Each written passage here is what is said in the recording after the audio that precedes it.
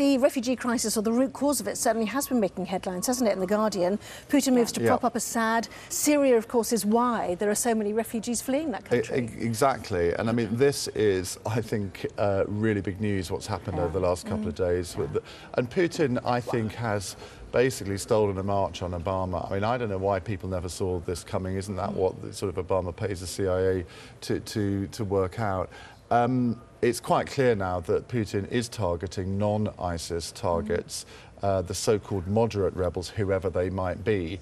And this is just a blatant attempt to prop up the Assad regime. It's not part of a wider coalition. It's not even blatant, is it? Well, it's not part of a wider coalition to get rid of ISIS, as the Russians were trying to point out. And it's very difficult to see where this will end, because, I mean, it's one of those sort of tinderbox situations that could lead on to something much bigger. And I think like that's... what, though? Well, I mean, say, for example, the Americans don't take their planes out of Syrian airspace, and there's some sort of meeting of planes in that airspace. I mean, that's how the First World War started, just something sort of relatively minor, and it just flashed. And that's, the UN has been backing off Russia so much over Ukraine, you know, really turning a blind eye. We don't want to know whose planes those are, we don't want to know what's going on. And you know, so far America has been taking that line, but they can't do that forever. What worries me is that so many people in this country seem to be quite prepared to believe anything that Vladimir Putin says. This country. I mean, when I do a phone... Oh, my listeners on LBC, I tell you, I cannot understand people say, yeah, we absolutely support Putin doing this, but the Americans shouldn't do it. I mean, what they've done is absolutely pathetic. And you think... Are these people for real? Are they really willing to believe a dictator like Putin over sort of the leader of the United States or even the British Prime Minister? Many people are. But Alistair Campbell, when he was selling his book about winners, he was like, so who owns, you know, before you have a strategy, you have to own the narrative, you have to own the frame. Who owns the frame in this situation? Well, it's Vladimir Putin. And it really annoyed me at the time, and it still annoys me. It's this kind of slavish respect for people who just get away with bare assertion and don't pay any even lip service to, you know... You mentioned Ukraine a minute ago.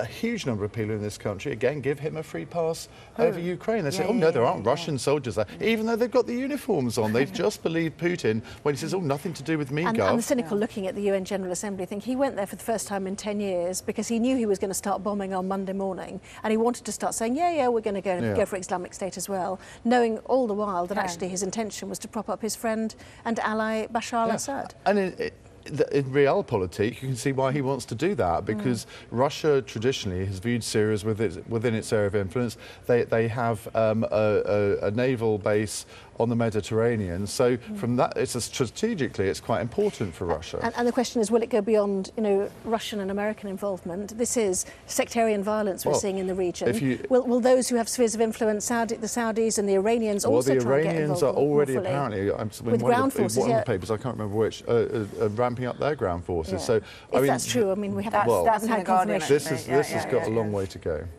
OK. Not going to happen. Should we move on to other matters? Sure. Jeremy Corbyn. How many column inches have been written about him since he took over? But anyway, this time it's tuition fees, the next battle. Many by me. He's picking so many battles that he doesn't need to pick. Who's picking the battles? Well, he is. Here he's saying he wants to abolish tuition fees. Well, I never wanted them in the first place, and I'd love them to be abolished, but it's going to cost £10 billion. Well, where's that going to come from? He says, oh, he's going to increase corporation tax. Well, that's going to really get economic growth going, and national insurance for anyone earning more than £50,000 a year. To be fair to him... Well, I mean... Go on, somebody needs to. I really think this is absurd.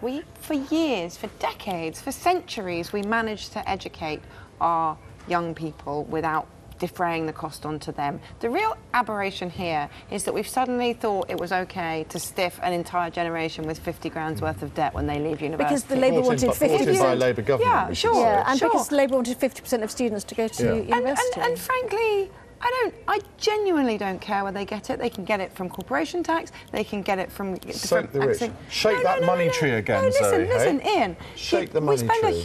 We spend a huge amount of money giving rich people tax breaks on their pension savings. We could actually claw some of that back and spend it on students. It's really about redistributing between one generation and another. And I think the younger generation is being absolutely stiffed, and everybody knows it. So, you know, let him try and do fairly by them and see where it gets gets him because I think it will get him quite far. Okay.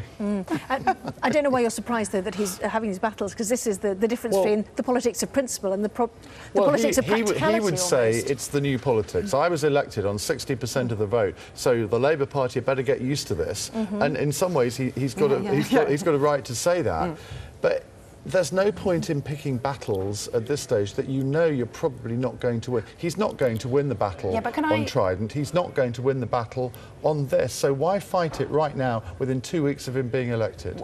Firstly, I think he's fighting it right now because it is a point of principle and he's trying to lay down where he is. Secondly, I really genuinely think this is why the Labour Party lost the last election, not just because of tuition fees, but because of this one example. Their big idea was to reduce tuition fees, and when you heard them and said, it doesn't actually make that much difference whether you're paying 6,000 or 9,000. The principle is that the individual is still being left with a huge amount of debt. Jeremy Corbyn himself, we must move on, we've got lots back in. Jeremy Corbyn himself is in Scotland, obviously, because there are elections there in May. Because that's going to win a lot of votes, isn't it? What, drinking Urn Brew? Yeah. I mean, the English politician goes up to Scotland. What should we do that's typically Scottish? Oh, let's have a can of Iron Brew. Why didn't he toss a caber at the same time? I don't think he wanted to drink it. I think that guy from BuzzFeed made him drink it.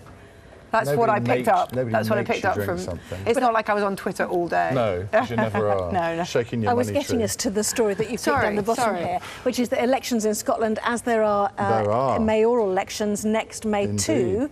So what's the story down here? Well, Zac Goldsmith tomorrow morning will presumably be confirmed as the Conservative candidate for London Mayor to succeed Boris Johnson to fight Sadiq Khan. Now, this is going to be quite an interesting fight because a lot of people thought Tessa Jowell would win the Labour nomination. Well, Sadiq Khan, brilliant organisation, brilliant campaign he fought in many ways, and he mobilised people in a similar way to Jeremy Corbyn, slightly quieter. But he's got an issue because to win, he's got to win a lot of votes in outer London, in the sort of conservative outer London boroughs. That's going to be quite difficult for him to do. Zac Goldsmith, on the other hand, he's known quite a lot in West London. Nobody knows who he is in East London. So he's got a bit of an issue too. This is going to be a really interesting fight. I tell you what could be mayoral candidates. Sorry, Sean Berry. For the Conservatives. The others are complete non-entities. Right. I mean, that's a little unfair. Stephen Greenhalgh is deputy mayor at the moment. Saeed Kamal, MEP, Conservative MEP for London, and Andrew Boff, who's been in the London Assembly for years.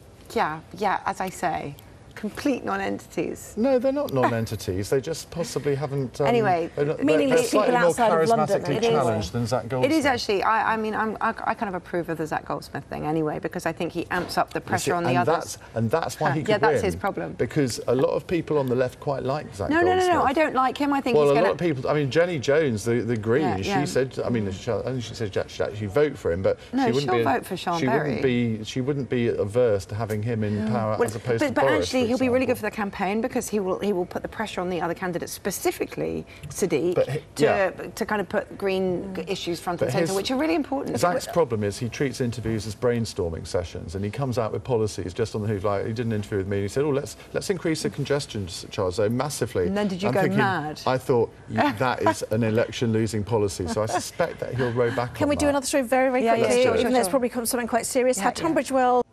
Hello there, welcome back to the press preview, taking a look through the newspapers, joined tonight by The Guardian columnist Zoe Williams and LBC radio presenter Ian Dale. Let's move to Syria, shall we? The other big story around Syria's perfect firestorm is the way The Independent has described Russia's new involvement in the crisis. I mean, The Independent is not shy away from making it sound like the doomsday scenario. And you know, The Guardian, to a degree, The Guardian was kind of a little bit more measured. Obviously, Putin is not going for the targets he originally said he was. Obviously, this is going to cause a lot of animosity with America. But when the Indie says, you know, you've got Iran going in with ground troops and Putin expressly bombing rebel forces who aren't ISIS, then it does make it sound like a conflict is inevitable with a wider international community. All you need now is Saudi Arabia to make it a perfect storm, really. Absolutely. And I think if that happens, there is a scenario where you think, well, Britain, America, France, whoever, and possibly Russia just needs to get out and just leave them to it. But what I think Saudi Arabia's only interest in going in would be if it were part of an international conflict, well, right? I don't know. The thing at the moment is that you look at all the other Middle Eastern countries and think, well, why aren't they doing more to stop this? Now, Jordan, I think, is taking part in areas. You've got all the refugee camps in Lebanon and Jordan, but Saudi Arabia has got sort of 2 million tents that they could use for refugees, and they're not using them. I think it's very difficult for anybody in this country to understand Saudi Arabia's motives in anything at the moment. I mean, they are, or maybe not their government, but a lot of the funding for the sort of extremist mosques in this country is coming out of Saudi Arabia, and our government seems not to be doing anything about it when Another they could. Point raised by Jeremy Corbyn, and you're going to praise him for that as well. No, I will credit where it's due. But what we should be doing is copying what the Austrians have done and ban any foreign money coming into. I mean, against like the topic here, but banning any foreign money coming into funding these mosques. Oh, you see, I think that's. I mean, that you could say that or not. That's up to you. But it is off topic. There is something going on, isn't there? Saudi Arabia is deliberately keeping the oil price low in order to destabilise relations already. I don't think if they did get involved, it would be straightforward at all. No, it wouldn't. And I think, The Independent, which we've now gone for. I can go back to it. I don't think they're overcooking the goose here. I think a lot of people genuinely fear that this could get out of control at some point. And with Russian planes flying over the same airspace as US planes, it's not difficult to imagine a scenario where things really could go up. And also, it does make it feel really strange that we're having this kind of debate about whether to do airstrikes in Syria, as though it's just kind of one isolated country which we could either bomb or not bomb, when actually that would be a hugely combustible event. Yeah, and we've got lots to cover. We must crack on.